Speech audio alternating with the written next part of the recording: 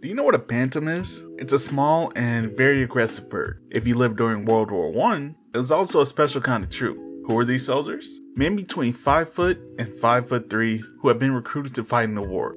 The idea came from bantamweight boxers, and the men were recruited from coal mining towns. Why?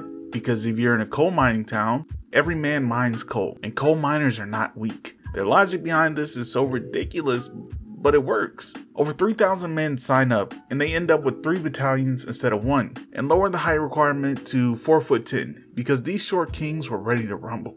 This wasn't just some mascot thing either. They fought in major battles and were well respected for it. In fact, they were so good, Canada copied Britain's idea and created their own bantam battalions. I guess it's true what they say. It's not about the size of the dog, but the size of the fight and the dog.